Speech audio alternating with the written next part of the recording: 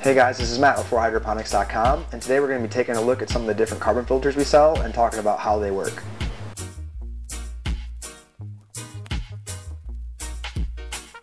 So first we'll talk about how carbon filters work.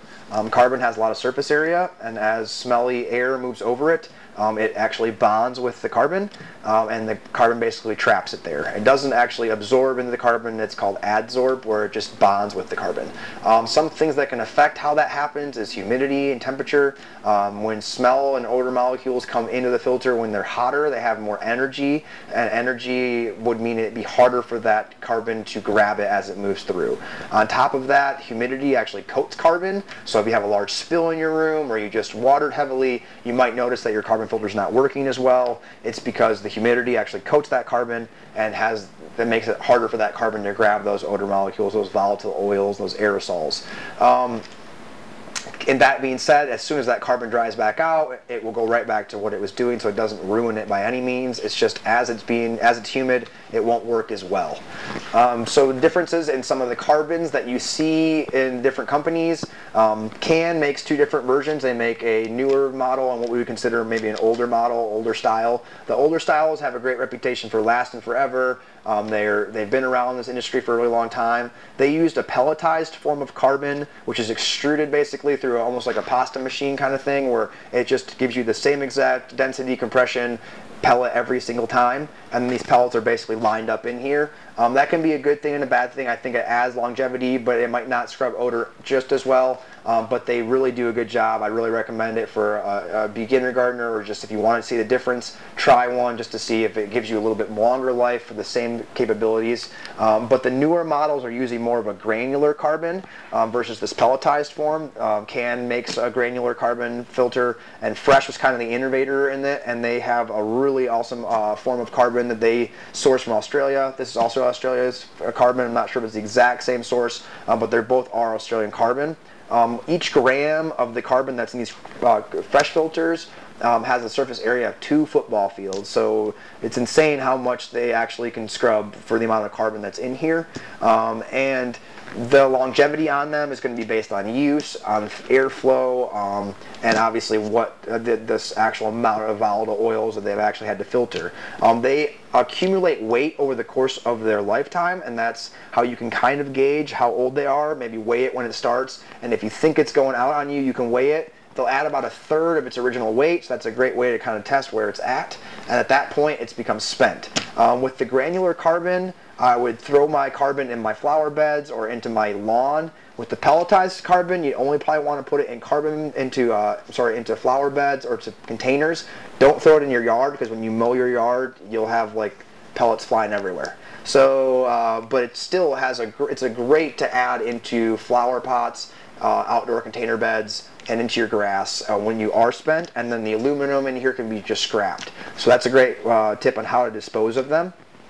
Like I said, the longevity is dependent on how they're used, how long they're used, and what capacity they're used.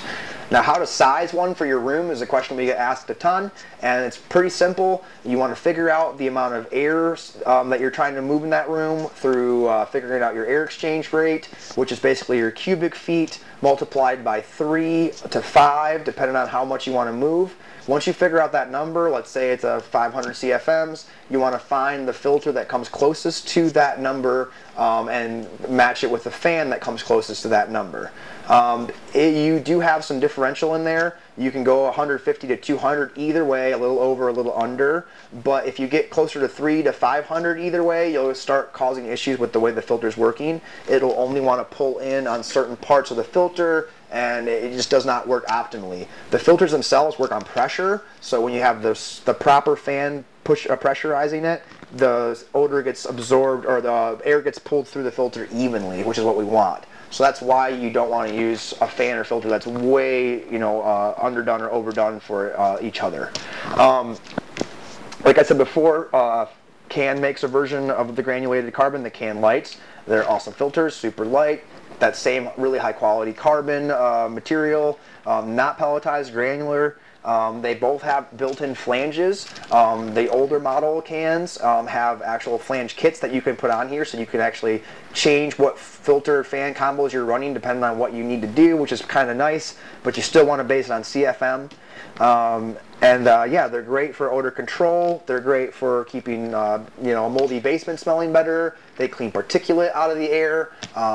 They also, you know, in the wintertime, if you're in a cold weather state, if you're, you know, gardening inside and you want to blow that warm, clean air into your house, it's a great way to freshen up your house with clean air, as well as keep your basement dry, keep your house dry, and heat your home. In the summertime, you can. This allows you to dump your garden air outside without offending anyone, and that's always good.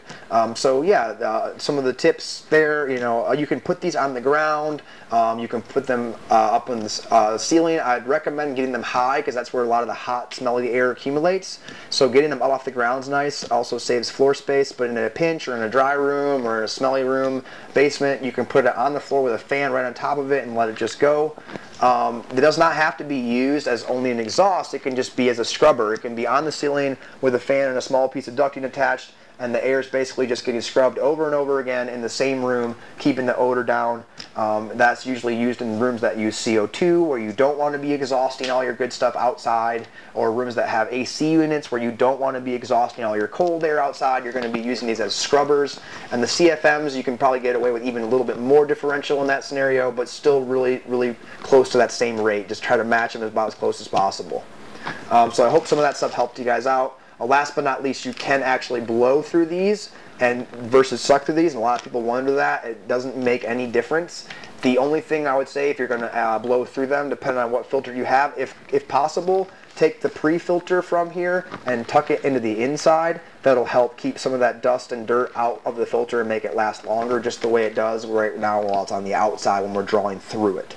So that's a great tip. And then last, I would say, if you have a filter that's just way too big for the fan, but the flange is right and you want to run it in a smaller space than you were anticipating, you can actually saran wrap half the fan, and that will completely restrict any flow to that part of the carbon, and that will actually cut your CFM of that filter in half. So if it was a 100 CFM fan, just for example, if you wrapped half in saran wrap, it would now be a 50 CFM carbon filter. You could now run it with a 50 CFM fan, and that's all you had. After that half of the carbon was spent, you could wrap that spent part in plastic and now use the other half, which is a great tip if you have something like that laying around.